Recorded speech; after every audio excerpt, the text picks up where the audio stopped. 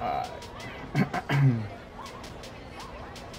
What's good, YouTube? What's good, everybody? Um, Today we're gonna be going over my build. I'm gonna kind of take you through how I made it.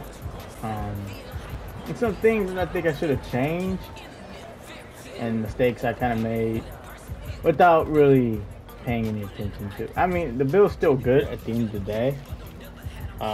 Of course, if we were going to my win percentage and shot percentage, it wouldn't be that great because I'm not the greatest 2K player, and I'm also running with randoms all the time, so I don't really have a squad to really help for the win percentage issue.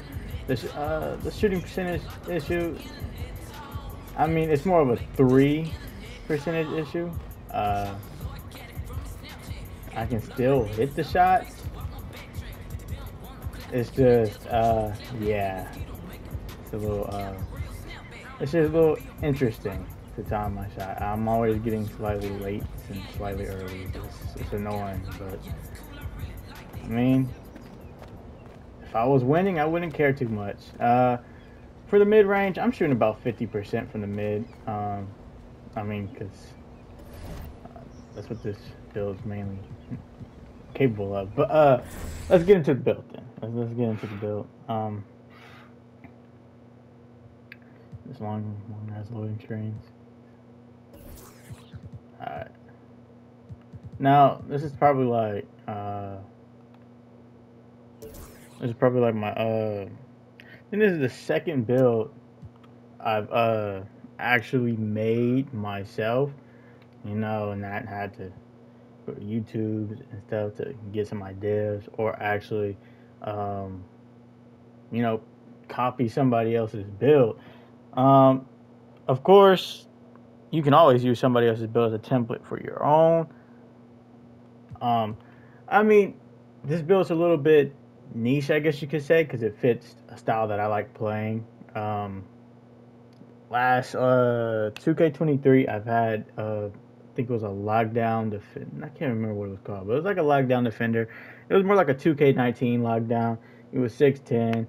You know, he could dribble and he could also shoot. If you think back to 2K19, they could dribble and they could shoot, but you have to know how to time your shot, I guess, to some extent, because you were able to hit whites in 2K19 pretty easily. But they didn't have a high 3-pointer. I think it was only like a 50. I think at most, maybe a 40. All right, so we're hopping into the build. We're a shooting guard. We chose shooting guard. You can actually choose. I'm pretty sure you can choose point guard. You can probably go small forward with this build too. I'm pretty sure you can make this build at any position that you want to. I personally chose shooting guard because I like the position shooting guard, and I also like small forward. I mainly go between those two positions. Those are my favorite positions. I don't really like going point guard, and I don't really like going anything higher, unless I'm actually trying to play those positions when I go to threes or maybe rec or something like that. I chose 6'7", of course. There's a lot of heights you can go with. Normally, I don't really like smaller builds. I did have one small build in 2K23 and probably think 2K22. I don't really care for small builds. I just, it's kind of I don't know. I just don't like my player being small. So I always try to go above 6'5", mostly 6'6" though. So we chose 6'7". I went 220. I always like to add weight to my player. No matter what, I do, depending on what I'm making though. If I make a lockdown, sometimes I do go minimum weight, or if I'm trying to make a speedy guard, I'm going minimum weight. But since I was more on the mid-range type game with this build, I went 222. I think my wingspan is basically minimum. I think I went up one. I think I went up about one. I possibly went up about one. All right. Now, as you can see, this is the build, how I built the player. I didn't max out my speed, of course, because, you don't necessarily need, 90 plus speed, 85 plus speed, if you can keep up with everybody. I've had no trouble so far keeping up with most smaller guards, especially the ones that use a lot of screens and the ones that run around the court. I've had no problem with it. Um, I gotta say the problem have had with this build is probably keeping up with guards that can blow by you to some extent and get to the rim. I mean, it's not too hard, but sometimes they do get past you. So I do have 85 perimeter defense. That's the only defensive stat I really upgraded. It's all right. It actually works pretty good. I'm able to lock up most guards, unless they're going to the rim. I have zero interior defense. I legit can't guard paint, but I do get stops on some bigger builds sometimes because I'm there. So it does work. I did max out my acceleration because acceleration does matter. I didn't max out my strength. I feel like I could have maxed it out, but I didn't want to do too much with the strength, so I just put it up to 74, where it was enough to get bronze bulldozer. Because if bulldozer is as good as it was hyped up to be, and strength is as good as it was hyped up to be, then it should work to a little extent. I didn't want to go full out on bulldozer on this build, and it does not work how it's supposed to, or how they claimed it to work. So I mean, I have got some animations with the bulldozer, with some layups and some dunks. And then vertical, we went up to an 80. Yeah, we just put that to an 80. I always like having some vertical, but it really doesn't matter to me because I didn't really upgrade any of my blocks or anything. So I just put my vertical up for the driving dunk in this case. Stamina, put it to 96. As you can see, these are the badges you get once you do all that. So now speed with ball, I didn't max it out all the way because there's no point of maxing it all the way out. So I put it to 80. 91 ball handle. I think, what was it you get at 91? It was, yeah, handles for days, you get gold. Then we put pass accuracy to 73. Honestly, my pass accuracy right now is not fully upgraded. I got it on a 60, I think it is, and I can pass pretty perfectly. The animations are a little slow, but it works. It gets you through the games. I rarely get any turnovers when it comes to passing. I still get a decent amount of assists, so it's really not a problem. And you get diamond or silver. I mean, if you want to go higher, you can. I personally don't. I personally think you don't need that much pass accuracy unless you're a passer and you're heavy on the passing. Maybe a guard, that needs to be bailed out a little bit more, might need the pass accuracy. I don't really need pass accuracy because I feel like there's very low chances of me needing to bail out of a shot or something. So I didn't go any higher. Free throw, I put my free throw to 71. It gives me 3 points, a badge. I like to play rec and things of that nature, where free throws are necessary. Of course, I don't really know if you could go lower and still hit all your free throws. Honestly, free throw just seems useless because, honestly, I have yet to green a free throw, I feel like. It's just, I got a 71 free throw and I'm still missing them, even if I feel like I timed them right. So, all right, now we got three-pointer. For the 3-point, I put to an 80. As you can see, I think I get blinders and catch and shoot and data mainly from my mid-range shot. I more like to do the fades from the mid-range, post fades and things like that. I really like the mid-range game. I also like slashing a lot, and from 2K23, I also love defense. It's just defense was not that great in 2K23 in my opinion. But I do like defense. I like finishing, and I like shooting the mid-range. I could care less about anything else. But so we put it to a 91. 3-point shot we put to an 80. I feel like I can hit with a little bit lower than the 80. I can probably go with a 76, maybe 79. But that wasn't the case with this because it's still a little risky because even with an 80, I'm not doing too great. I think I took more of a 2K23 advantage when it came to shooting, or perspective when it came to shooting, because in 2K23, I had like low 70s for 3-pointers, and I was greening pretty good. So I put it to an 80. It's been all right. I've been able to hit shots, especially when I need to hit shots in tough game situations where we're down a couple points or we're in a tight spot. I've been able to come out and hit a couple shots, so and lead our team to victory. So um, then we put the mid-range shot up because I like doing the post fades. Of course, you don't need a 91 mid-range shot to hit post fades and any type of fades off the dribble and things of that nature. But if you want to shoot somewhat contested, I feel like 91 is still pretty good. Um, and I enjoy being able to hit anything because I legit almost hit anything in the mid-range area. Depending on what I do, I can make mistakes and still end up hitting the shot. So now for post control, I put it to 85. Of course, you get your badges, like post fade. I'm not even I'm not even gonna say that. Just post fade. So you get post fade Hall of Fame. I already have the badge on Hall of Fame, which it's a very good badge in my opinion.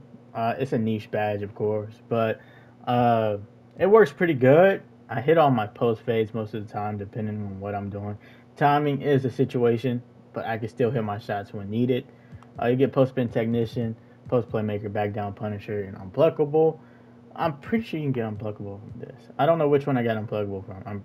I want to say it was probably this. Yeah, I probably got unpluckable from this. But yeah, I mean every badge seems to work pretty good.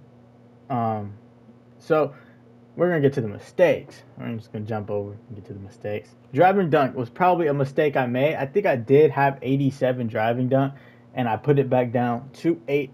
I think 87 I meant to say, and I put it back down to 86. I didn't realize at the time that I needed contact dunks. To get contact dunks, I needed an 87. So I went into the game and looked at the animations, but I guess I glanced past it without paying attention. And by that time, I've already upgraded my player. And so we ended up with 86 instead of 87, so we didn't get any contact dunks. So if you wanted contact dunks and you don't play rec or anything, I guess you could go low on the free throw. And then, let's see. Yeah. You would have to bring your mid-range shot down to a 90, and then you can go up to a driving dunk of 87. And then you can put the last couple points in whatever you want to. You can bring this back up and put it all in your free throw. I don't know if something else might have went down, to be honest. I didn't see. But you can do that. Honestly, that's probably what I would do if I was to remake this build. But since I'm already a 91, 92, basically, I'm not going to do any of this. So we're just going to put that back to how it was.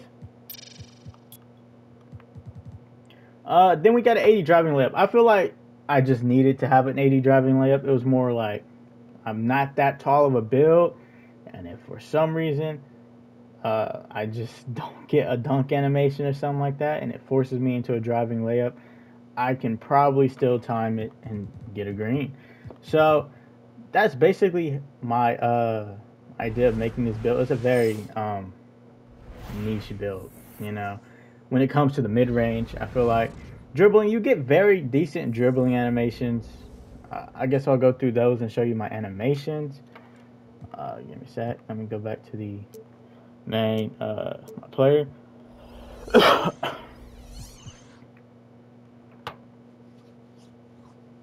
Yeah, we've been on that My Career, which is a little interesting. It's an easy way to grind badges, I feel like. So, as you can see, we just, I don't know. Thought we hit 92. I guess not. So as you can see, the badges. And now we got post fade, Hall of Fame, off ball pest, which I feel like I've always used off ball pest in 2K23 and all in most 2Ks. I feel like it works pretty good when you're guarding somebody off ball and they try to cut to the back, to the rim. What's it called? I don't know. I forgot. But when they try to cut to the rim, it works pretty good. I feel like it even helps with steals sometimes. Honestly, in 2K23, I got a lot of steals, passing lanes, and things of that nature using off-ball pass without interceptor. So I don't know. It's a very interesting badge in my opinion. We got Deadeye Silver. I'm trying to get it gold.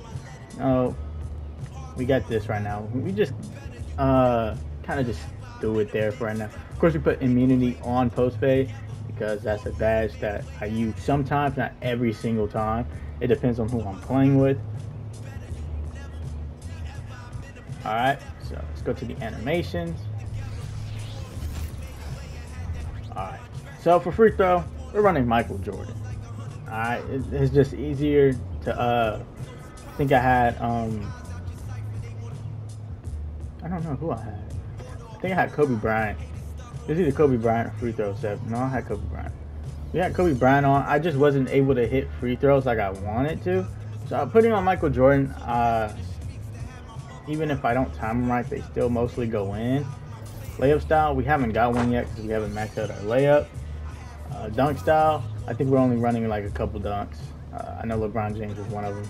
Then we're running like quick drop, not quick drops, but like off ones or something like that. We got Kobe Bryant for our dribble pull up. We got the pro spin jumper, Kobe Bryant for our hop jumper, Kobe Bryant for our post fade, Kareem Abdul-Jabbar, and Kobe Bryant, and then Michael Jordan's motion style. Yeah, we would have went for like Kawhi Leonard or something like that, but I feel like Michael Jordan works pretty decent. Now for pastel, we just got fundamental. It's not like I'll get any other pastels, I don't think. So we're just gonna stick with fundamental. You got Gabby Williams, and these are my dribble moves. Of course, you know I have to go on YouTube to find some. I'm not that much of a dribble head, so I don't really like, you know, going into the Gatorade facilities and testing out other dribble moves just to see. But if there's something that I don't feel is right, I will change it myself. If there's nothing I can do and fit, you know, to fit my style a little bit more. But these work a little good. These work pretty good. They work perfect in my opinion. So, I guess we'll get into the jump shot. We technically got two. I've used this one the most, the U jump shot. Let's load this up real quick. As you can see, we got Scottie Pippen's base, Scottie Pippen's upper release, and Kyle Korver with the release speed of 82.18 for our jump shot. This is the main jump shot I use. It's actually pretty good. As you can see, we have A- release speed, release height is an A, defense immunity is an A, and timing stability is a C+. Honestly, I have no problem timing it most of the time, so I don't think there's going to be an issue. And let's go on to the next jump shot. You can do that. Alright, this one, I still haven't really used it yet that much. But I have Clyde Drexler, Luka Doncic, Jimmy Butler at 60-40 with release speed. Honestly, I was thinking of moving the release speed up. It really depends on how I feel. I most likely am going to move it up when I decide to go use it though. But I mean, you can do whatever. Yeah, you can do whatever when it comes to that. So let me see. Then for your release timing, I personally use what is it? I forgot what it's called. I personally use push. I feel like it's really good, but at the end of the day, it's more of a personal preference. But I feel like push is really good with most jump shots that I've seen and used. Of course, you can try these other ones. I just can't get used to all the other ones. Push is, you know, the most easiest to time for me when it comes to fades, post fades, shooting off the dribble, contested. You know, it works pretty good all around. So I like the push release. All right. Let's see if there's anything else. Of course, outside the belt, we haven't finished our quest. For the affiliation, we are joining Rise, of course. That's what we're trying to do. But getting assist is insane when no one else can, no one really hits their shots. So when that's the case, you know, it's not really good. So I think we got most of them done, though. Let's see. I think we got most of it done.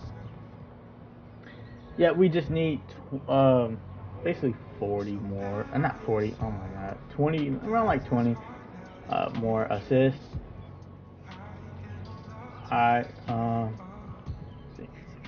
Now, of course, I have all of these jump shot boosts. I've spent like 15,000 on jump shot boost. You always want to have jump shot boost. You know, I was hitting without jump shot boost, but I had more off and ons without jump shot boost. With jump shot boost, I hit more consistently. I don't really have much problems with shooting when I have jump shot boost on. I think, you know, if you have the VC, you should definitely get jump shot boost when you play the game. If you're I don't recommend you spend money to get jump shot boost, but if that's what you want to do, you do you. Um, Overall, this is the build that I've made. Shot creating 3-level threat. It's honestly, like I said, a very niche build to some aspect. But I feel like anybody that's good can get on the build and do a lot better than what I've done with the build. And they can change whatever they want to fit them a little bit more. Um, yeah, I mean, that's about it. So we're going to leave it at that. I'll come out with another video. I guess I'll drop another video. Probably maybe a rec game that I've had, or some park games that I've played. Also might make some other videos, maybe Madden or something like that. But if you are interested in those things, like and subscribe. And yeah, I'll catch y'all the next time. Peace out.